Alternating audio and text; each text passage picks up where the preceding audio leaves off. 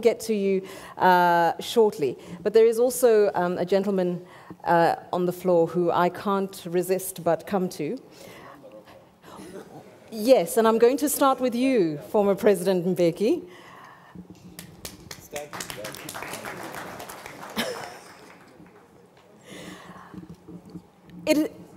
Not last century, but the century before was when the railway line was built, but the train is now running as of now. So it took 100 years for us to get here. But the reality is that we don't have another 100 years to spend for the next set of development. What needs to change? In the context, everybody's familiar with the notion of the African Renaissance, but the practicable element of that, the how. How do we get there? Yes, we need young, dynamic leaders, but the challenge is we may not necessarily have enough of them in the right space to get us there. Madam Moderator, is this thing working? It is. It's not. No, it's not. It's not. Can we have one that's working, please? Check the switch. May I borrow yours? Check it's not a civil issue, I promise. It's not.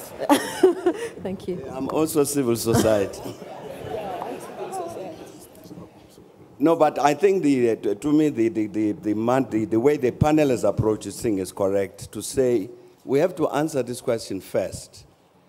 What is the Africa we want? So we say we want an Africa that is free of violent conflict and war. What leadership do you produce to get that result? We want an Africa that is free from poverty. What kind of leadership do you need to create to end that poverty? We want an Africa that is free of, that is driven by women's emancipation. Where is this leadership? How do you create it? We want an Africa that is free of corruption. How do you produce this leadership that is not corrupt? Now, these are the questions I took to answer these practical things that President Kagame was talking about. And it's not an easy question to answer. But I think critically, and we were discussing this thing yesterday, critically, we need a critical self-assessment of ourselves as Africans. To say, as President Kagame was saying, we've been discussing this thing about the quality of leadership, challenges we face for a very long time. But when have we sat down to say, now let us assess, no, you Thabo Mbeki, were president of South Africa for so long. Let's assess your performance. Did you provide this kind of leadership that is suitable for this Africa that we want? Where did you go wrong? We got the African peer review mechanism, which President Obasanjo can speak about. That's part of what it was supposed to do, so that we sit as peers to say, no, but President, you are misbehaving. You are stealing public resources. You've accessed power in order to put money in your pocket. This is not the leadership we want. But we're not doing that sufficiently because we're afraid. We're afraid to speak frankly to one another about the wrong things that we're doing.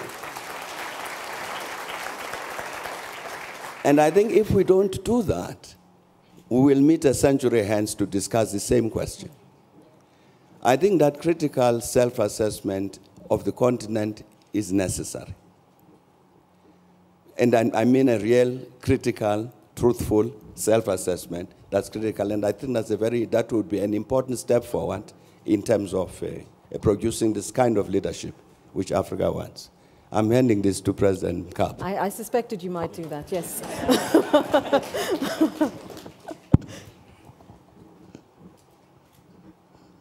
What a cruel gesture, Thabo.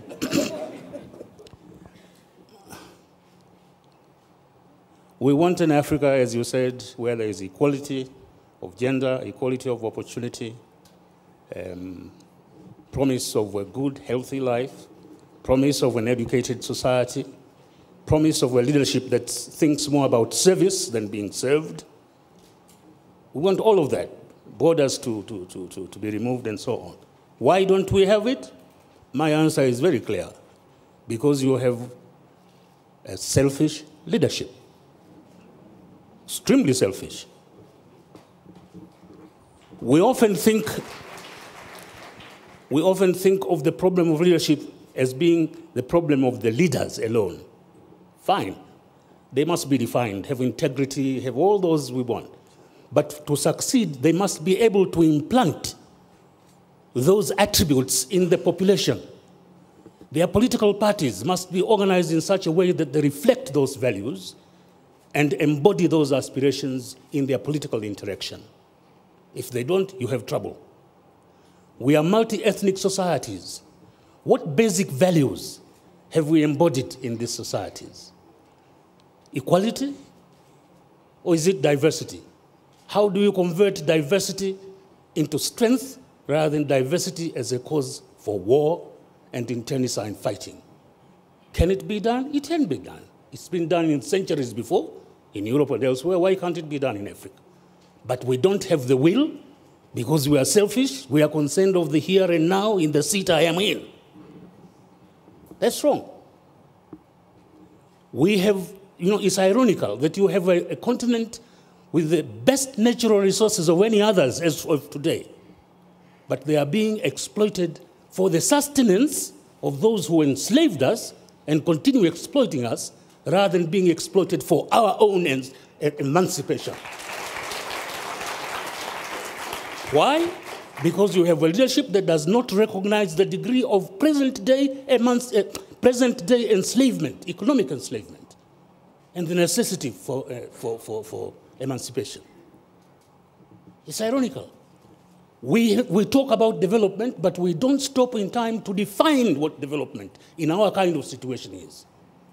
One of the greatest reasons of admiration for this country, for instance, is the fact that you have here a universal system of health and education delivery. Now that is development. Rwanda is more developed than any of these Western countries in this regard, where you have assured health and education delivery. So we really must rethink where we are, why we are, what we can be, and how we can. I agree, women, youth, and all those things. But internally, the fault is in us, dear Brutus, not in our stars. Thank you.